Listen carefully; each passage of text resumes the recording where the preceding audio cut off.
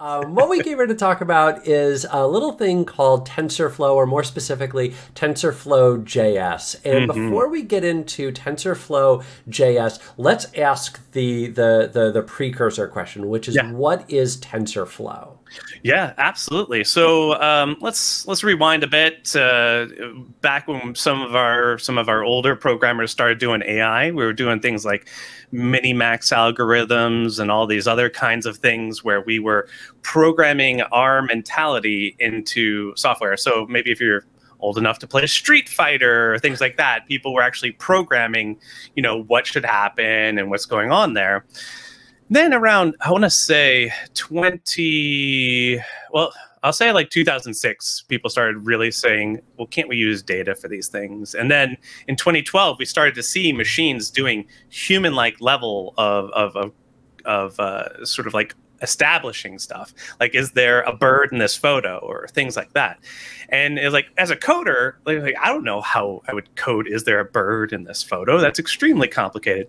But I was able to, what starts to happen here is we start to figure out how to use data to sort of manifest the algorithms. And that's the concept at some level. I like to explain that is the way that we actually do things with machine learning. Machine learning is the concept that, as a programmer, you get the solution and then you code it.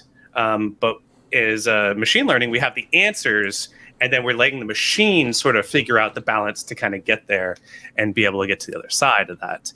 And machine learning kept growing and getting more popular. In 2012, I think, Google only had one machine learning model in production. At the end of 2017, they had like 4,000.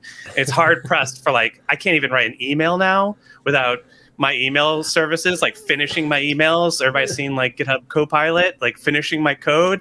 Like the world of this all coming together, it's coming through machine learning. And in order to do that without all the linear algebra, without going and taking Andrew Ng's Stanford course and plowing through 50 hours worth of math, you need a framework. And the frameworks that are doing all that complex math and optimizing things and accessing GPU, those are things like TensorFlow. Okay.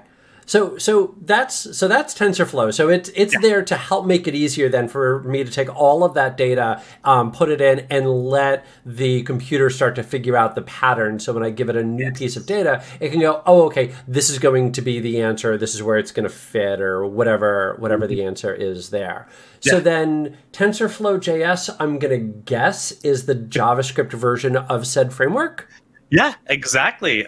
Shortly thereafter, they announced the idea of, let's not just do this in Python and keep it on a server. What happens if we, where all JavaScript, I forget the name of the law, but if JavaScript can do it, JavaScript will. And what happens is, quite specifically, they're saying like, all right, well, what happens when we move this to JavaScript? All kinds of cool things happen because of that. One, we can start using Node. Two, we can start using like microservices that are out there. And then three, we can actually push this onto all kinds of devices, any device where JavaScript exists. So we could put it on mobile phones, and we could put it on the browser on the client side. And when it comes out over to the client side, it creates this ridiculous level of privacy as well. Because I don't know if you remember, not too long ago, there was an aging app. And everybody got really upset because they found out it was sending those photos of your face over to servers somewhere else, and you didn't own it, and the rights were all bad and everything like that. What if it wasn't doing that on their server? What if it was doing that right there on your device and the privacy was ensured? That's the benefits that you get like on device training. And honestly, that's one of the cool things you get with TensorFlow.js in browsers. And also and granted, we as developers, we've started to kind of abuse this, but start to take advantage of the processing power that does exist on the client. Like that old saying that people went to the moon on a fraction of what our little pocket device phones can now do. So using TensorFlow.js then starts to give us a little bit of an ability to take advantage advantage of that computing power. Yeah, there was a website that would turn you into an anime character, and it was a really cool. It was like a, anime me dot, or I can't remember. I'm not going to give you domains to go try. But what happened is you go like type in there, and one of the problems they had is like, hey, too many people are asking for their anime character right now.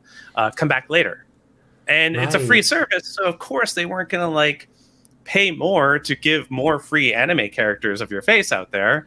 But that's a great opportunity for sharing that for something. If I went and did it, and then it was actually just doing it on my machine, my GPU activates, no problem. I could animate a CSS gradient and activate your GPU as well. So, there's plenty of ways to do it. At least this way, it's helping people out. Okay. By the way, it's Atwood's Law from Coding Horror. Yeah, that's Atwood's correct. Law. Yeah, that is it. I knew the website. I just could not remember his name.